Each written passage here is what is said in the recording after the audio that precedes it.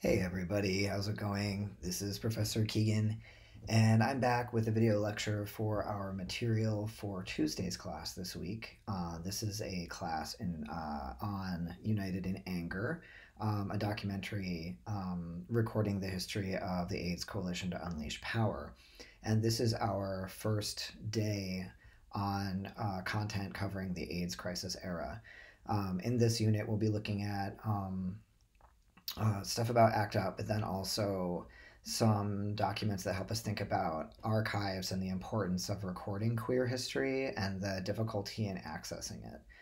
Thinking about the experience of generational crisis and trauma that the AIDS crisis was, alongside the problem of historical erasure and loss of history.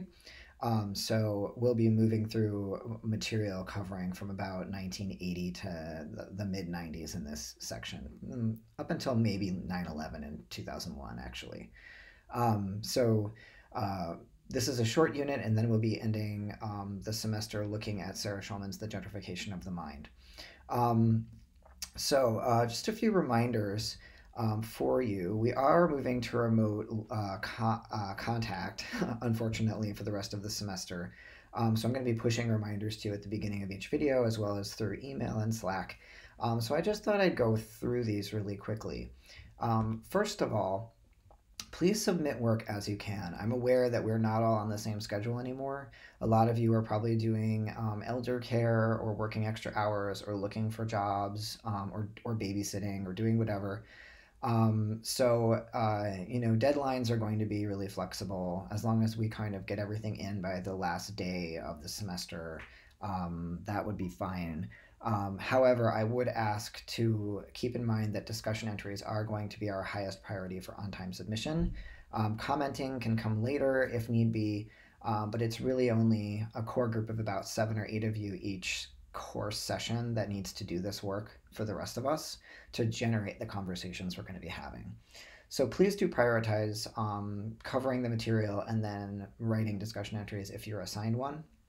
And that will really help keep us on track and preserve the backbone of the course. Secondarily, you might have noticed if you haven't turned something in and Blackboard has assigned you a 0 for that work, I am emailing you, not to worry about that. Simply just get the work to me via email when you can, and I'll go into Blackboard and overwrite your score. Those zeros are really just me trying to keep up with my own grading load. So every time I enter one, I send a little message to you saying, if you end up doing this, just send it to me and don't freak out, because that 0 doesn't really represent your score. It's just a placeholder until I can actually input a value. So do not worry about that. Just make sure to get the work to me as soon as you can. Also, I'm aware that some of you may not have been able to grab your copy of Stryker's Transgender History before you left campus, or maybe you don't have access to it where you are. So I have actually accessed an electronic copy, and I've loaded the chapter for Thursday's class this week into Blackboard for you. So all you have to do is, if you don't have the book, is go there to find the reading. And lastly, please do reach out to me with questions, issues, technical problems. I am here for you and here to support you getting through the course. I'm available via email, Slack, and Textable if you have my number, which I pushed to all of you last week. So with all those reminders in mind, let's talk a bit about the content for today, which was United in Anger, an oral history of ACT UP. This is a documentary covering the key actions of ACT UP from its formation through to its later victories in the kind of tail end of the crisis period of the AIDS epidemic. We still have an AIDS epidemic. Many people die of AIDS every year globally, but the AIDS crisis is dated from about 1980 to 1996, defined as a period of crisis where the US government was not taking adequate steps to get the pandemic under control. And 96 was when the viral cocktail was developed that slowed people from dying of the disease. So this documentary covers those key kind of 16 years of the crisis, and I was um, thinking that this is oddly appropriate material for our current moment, where we're also going through a viral pandemic, and we also are seeing that lessons really have not been learned. The U.S. government is not that much more prepared for this happening than they were when I was a kid. So that can be kind of instructive thinking about connections here. So, this is Unit 5 on the AIDS crisis, and this is an image of one of ACT UP's many actions. This is the 20th anniversary die in that they did in 2007 to commemorate their 20th anniversary of being founded. And a die in is where a lot of people lie down as if they're dead to kind of literalize the actual losses of the crisis. So, a lot of you probably haven't studied the AIDS crisis at all. It's not something that's usually covered in K through 12 history courses. And we've been talking about the kind of pendulum style movement that we see in US history around LGBTQ issues, where there will be some progress and then a swing back, and then some progress and then a swing back. And the 1980s were definitely a swing back. So we're coming from the height of the sort of liberation moment. All these groups are writing manifestos. They're creating political collectives. The pride parades have begun. And then almost just as quickly, within just a 10-year period, suddenly there's the emergence of this virus. Now, HIV has actually been documented in the human population before 1980. But this was really when it kind of turned into an outbreak. And so it emerged in 1980 in a number of vulnerable social populations. So IV drug users, immigrant communities, especially Haitian immigrants, hemophiliacs who were getting high numbers of blood transfusions, and then also gay men and trans people who were both having anal sex, and it's so more easily transmitted through anal sex, and people didn't realize that it could be communicated that way for a while. So these groups were just like places where the outbreak began, and they were all kind of also socially stigmatized people in one way or another. And so we see this problem where when infectious disease starts to be present in a population that's considered socially undesirable, the government is sometimes less willing to take action because those populations are viewed as, already kind of less desirable people. We don't want to spend money on them. They're not taxpayers. They're not voters. They're not my voters. So there's this idea that the people who are being affected aren't really that valuable. In fact, it really was just the one group, hemophiliacs, who were seen as sort of innocent victims of the virus, and those people were really elevated in the media as examples of why we should take action. So what happened was 1980 is an interesting year because we have the Reagan administration coming in with massive victories. We have this disease starting to rear its head. And the combination of that plus the rising sort of homophobic pressure from the religious right, which we looked at with Outrage 69 in the late 70s, we already have a string of arsons targeting LGBTQ spaces, bars, and community centers all over the country in the late 70s. These things start to cohere. And what happens is that they sort of weave into this kind of cultural backlash against gay and trans people at this time.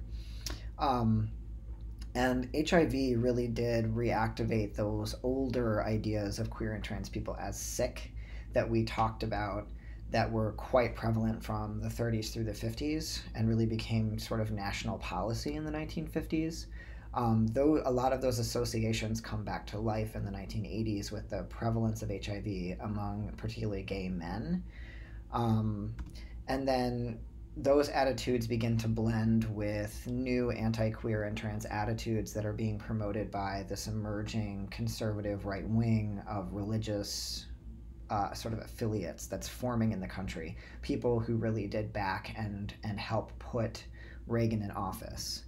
And so you can see some of the thinking that was common at the time. This is from the Moral Majorities newsletter. AIDS, homosexual diseases threaten American families. There is so much going on here about who counts as American and who doesn't.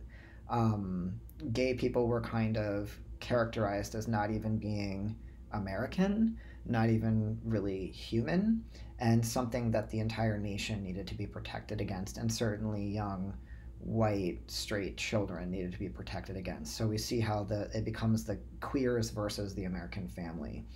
And this kind of thinking was really, really common in the early to mid 80s. The epidemic, as it began to explode, went largely unaddressed by the Reagan administration. Now, this is something that Outrage 69, or I'm sorry, United in Anger covers pretty well. But I wanted to also show you this segment of short segment of a film called When AIDS Was Funny, that was made to document how the press briefings in the Reagan administration sounded at this time. So I'm just going to play you this. It's about 8 minutes, and you'll get the idea of how people were actually treating the crisis.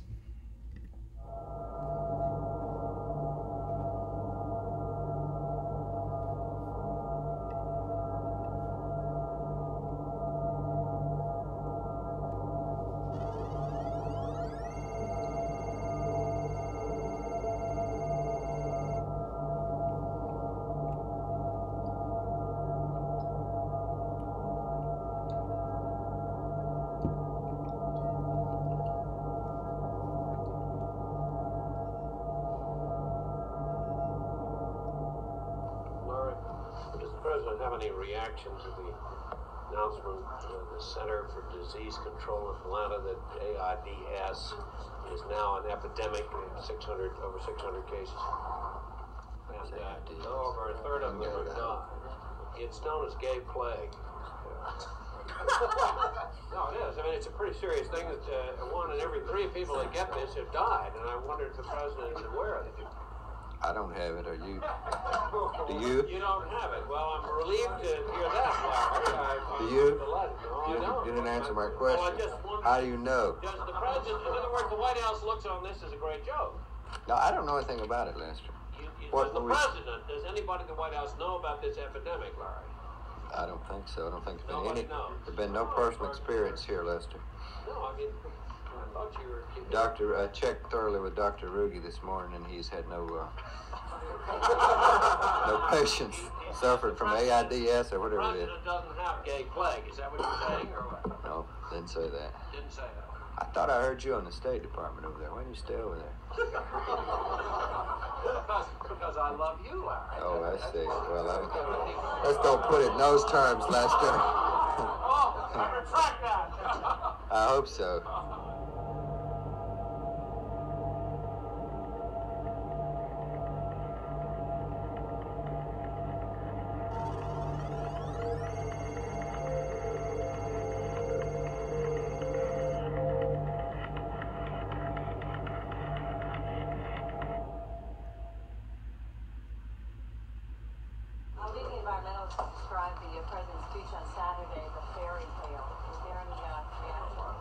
Not true.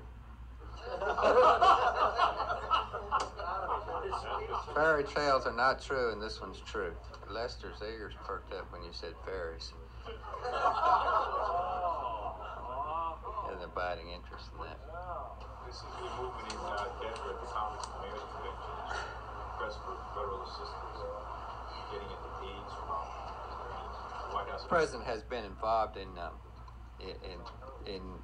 briefed on the AIDS situation a number of months ago in a cabinet meeting, and ordered that high priority be given to research matters on it. The Center for Disease Control has been involved for some time. The president will continue to be updated. We have recently asked that $12 million be reprogrammed for research on AIDS. That's the extent of the president's involvement, which has been... Larry, does the president think that it might help if he suggested that the gays cut down on their cruising? Told you, didn't I? Told you. I didn't hear your answer, Larry. I just was acknowledging You were acknowledging your it. interest in this You subject. don't think that it would help if the gays cut down on their cruising? It would help. We're researching it. If we come up with any research that sheds some light on whether gays should cruise or not cruise, we'll make it available to you.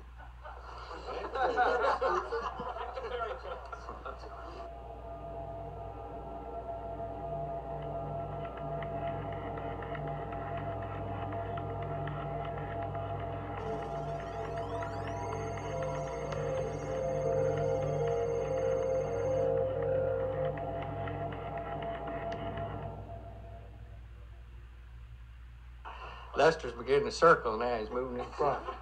Go ahead. It's the Center for Disease Control in Atlanta.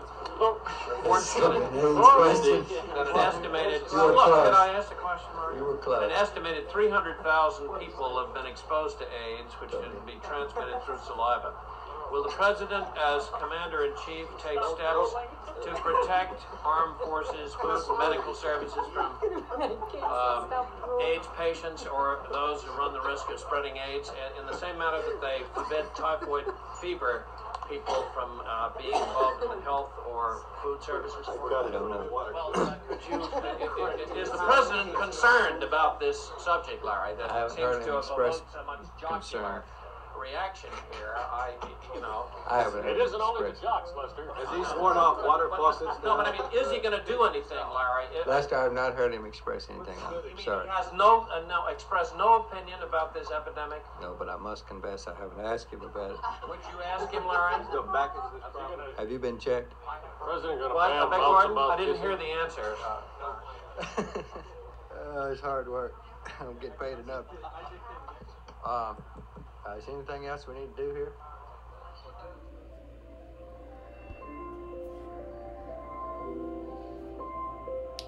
Okay, so if you want to watch the rest of this, you can look this up on YouTube. It's called When AIDS Was Funny. You get the sense of how these press briefings sounded, yes? Like, there's not just the complete lack of actual doing anything, addressing the crisis at all, presenting any kinds of facts to the press about it, but also the press pool itself is like, just like thinks it's really funny to be talking about gay stuff, right? So you can hear both the government in action and also the sort of callousness of the general population or the culture, and how those two things together really did combine to produce like a massive crisis.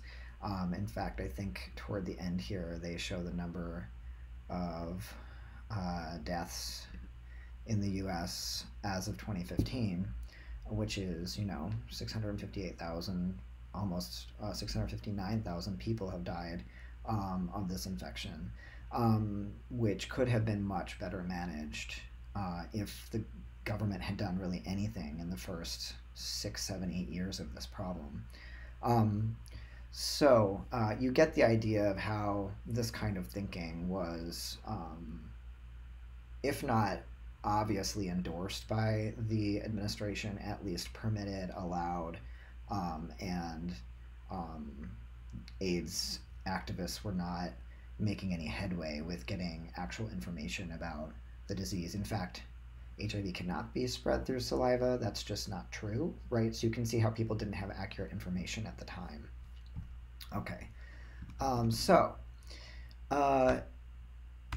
what happens in this period, and we're going to be talking more about this when we get to Schulman, is a real divide in the community around political strategy in response to the crisis. So we've looked at ACT UP, and they were kind of one part of this half of set of groups, also Queer Nation, WHAM, other groups like that, that focused on forcing the government and healthcare agencies to do something through direct disruptive action.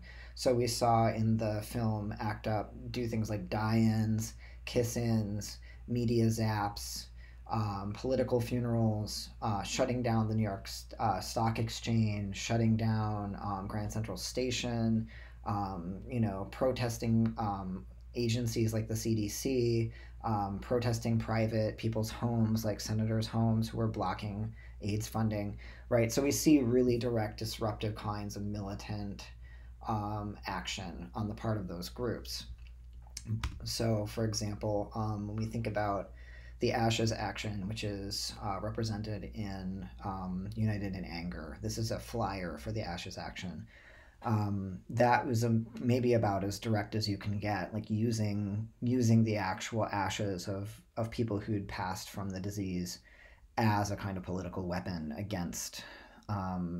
It would have been George Bush, right, at this time in the early 90s. Whereas there were other groups like Gay Men's Health Crisis, the Names Project, which is famous for making the AIDS memorial quilt. These groups adopted a more kind of moderate approach, focusing on fundraising, crisis counseling, healthcare, and also mourning those who had died.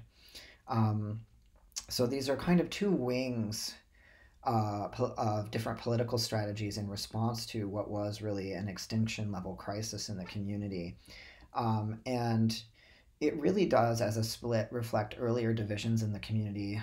We think about how some kind of more gay moderates had broken away from GLF to form GAA right after Stonewall, right? Those kinds of moves where we see the more radical group and the kind of more moderate group working on the same problem but with different sets of strategies. And that's actually covered in this video that is also, some of this is also included in the documentary. But I wanted to show you this. This is from it's AIDS Community Television, which was they were basically like video reels produced by Diva TV, which was an affinity group within ACT UP. That filmed most of ACT UP's protests. So here you can see activists talking about why they specifically thought that the AIDS memorial quilt was an insufficient response.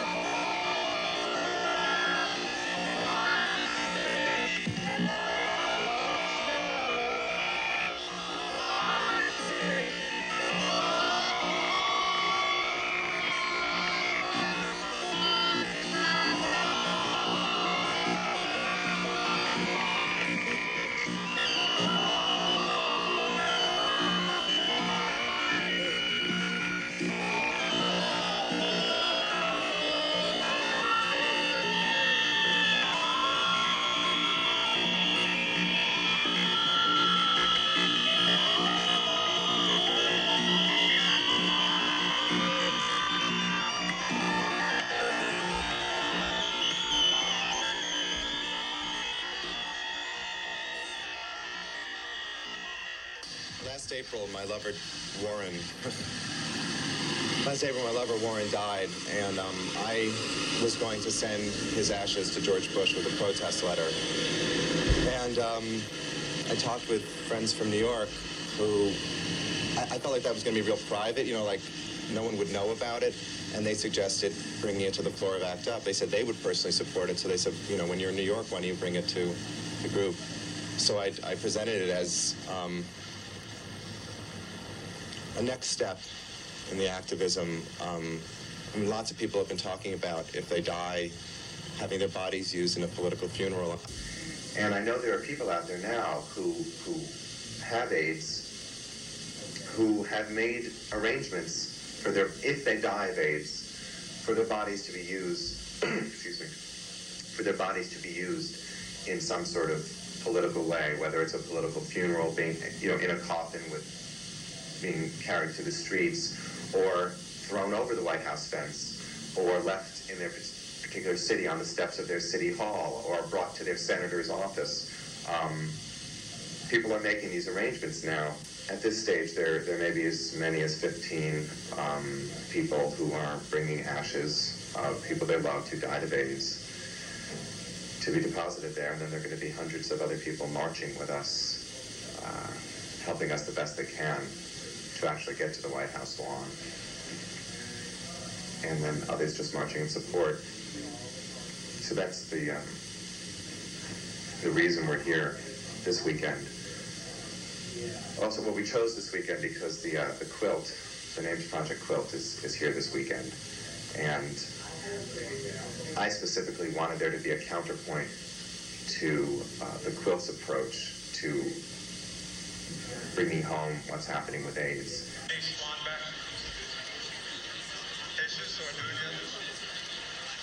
Robert Farina, John Keane, Brent Cooper, Mark Orlick, William Mazzello, Bob, Gustavo Palomino, Eric Erickson, Ron Halley, Tom DiGeronimo, Gavin Bunch, Doug Kimball, Jerry Clark, Mark Bovey,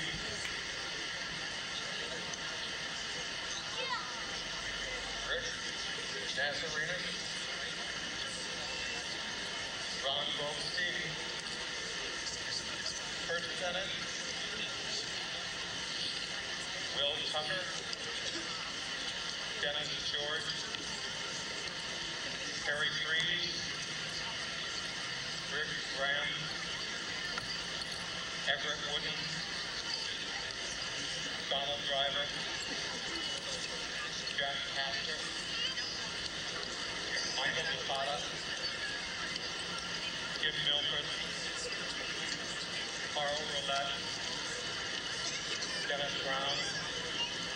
I think the quilt itself does good stuff and is moving. Still, it's like making something beautiful out of the epidemic. And I felt like doing something like this is a way of showing there's nothing beautiful about it. You know, this is what I'm left with. I've got a box full of ashes and bone chips. You know, there's no beauty in that. And I felt like a statement like this, throwing these on the White House lawn, is like saying this is what George Bush has done. You know, this is what him and Ronald Reagan before him have done. Bring the dead to your door. We won't take it anymore. Bring the dead to your door. We won't take it anymore. Bring the dead to your door. We won't take it anymore. Bringing the dead to your door. Bringing the dead to your door.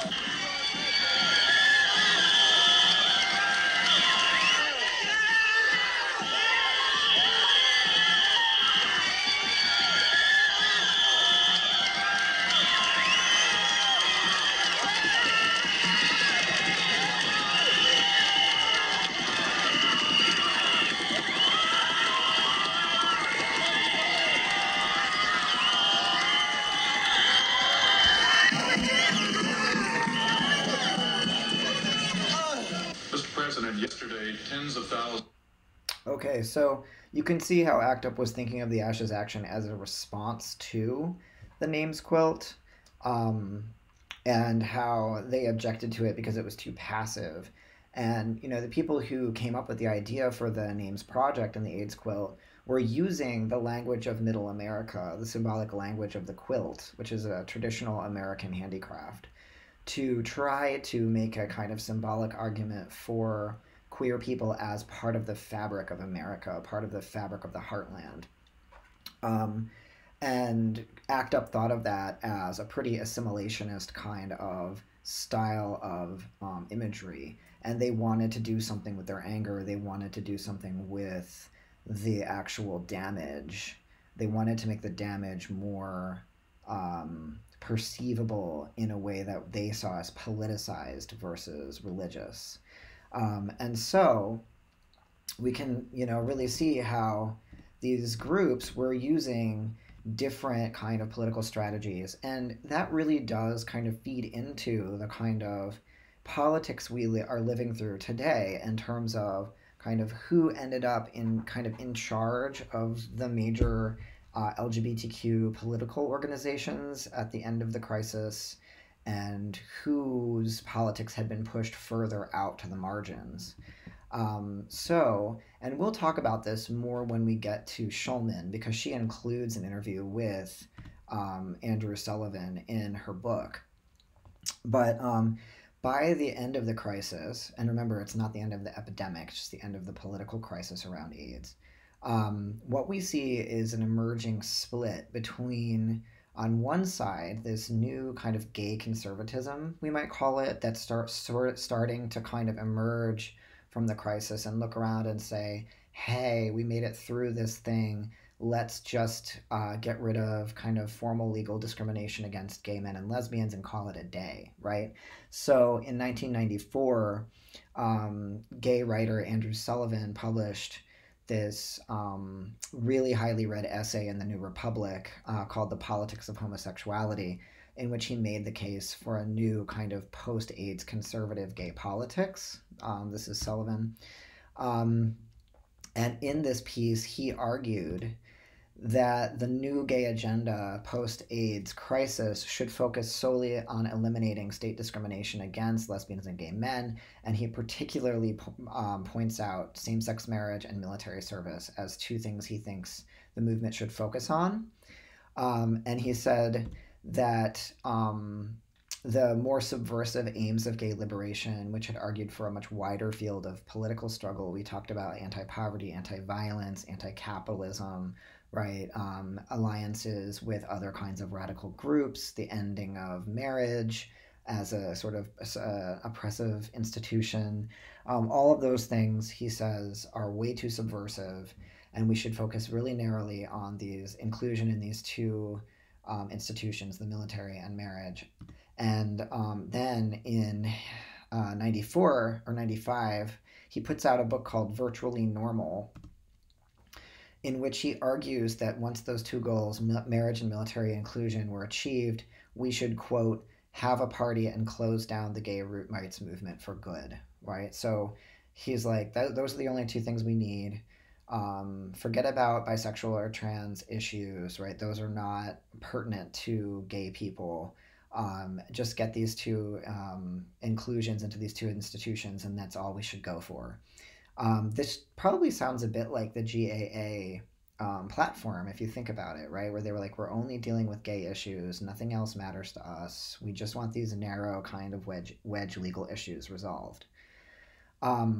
So you might be wondering, like, where did all this focus on gay marriage come from if gay activists in the liberation period weren't even settled on it as a goal? Well, a bunch of people who survived the AIDS crisis kind of ended up thinking, well, that was so traumatizing and such a polarizing time. Maybe we just need to focus on this more conservative goal. However, that's not the only viewpoint. So it is the emerging dominant viewpoint in the gay community, but there's also a sort of still liberation-minded response or wing of people who don't agree with those politics. And so really famously, gay playwright Tony Kushner, who's the author of Angels in America, as well as a number of other works, he was very famous in the early 90s for writing Angels in America, which is a play about the AIDS crisis. And in 94, he responds directly to Sullivan in the newspaper The Nation in a piece called A Socialism of the Skin. And in that piece, he warned against the prioritizing assimilationist politics too much and tried to remind his readership of the larger aims of gay liberation and its radical history. And in that piece, he argued against Sullivan's pragmatism, saying, quote, "It's entirely conceivable that we will one day live miserably in a thoroughly ravaged world in which lesbians and gay men can marry and serve openly in the military, and that's it," unquote. And so he was really questioning, marriage and military service aren't linked to these other more liberation-minded aims that would benefit more people than just kind of like white middle class gay men and lesbians. And he goes on in the piece to point out that things like poverty, militarism, environmental destruction, consumerism, violence, these are all things that gay liberation activists cared about and wanted to end. He said were key to the successful functioning of the free market or capitalism, but homophobia is not. The system could certainly accommodate demands for equal rights for homosexuals without danger to itself.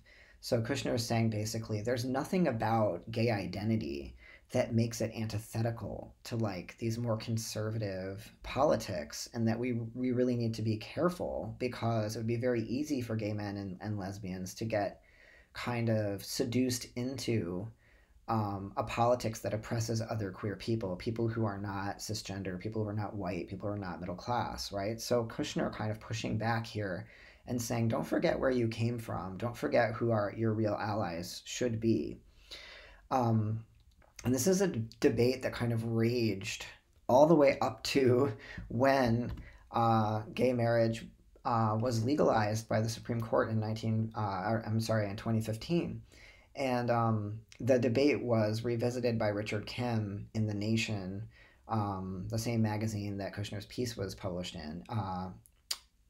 in April of 2014. And Richard Kim writes, 20 years later, it is undeniable that Sullivan's brand of politics now defines the gay movement and that the achievement of its limited goals is on the near horizon. So he's saying, like, it's clear that Sullivan won the argument because here we are about to legalize gay marriage and what has really happened to all of our other priorities.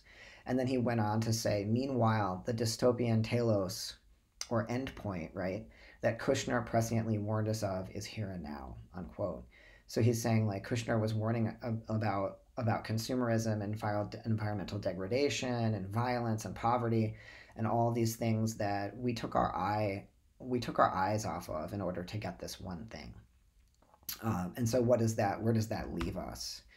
So I think those are great questions to be considering as we head toward Schulman. I'm going to ask you to travel over to discussions now. Actually, I meant to write in here to go over to discussions and kind of respond to a prompt I've prepared for you in relationship to this video lecture. So I'll leave it here. Send me some thoughts on discussions on Blackboard, and I'll talk to you later.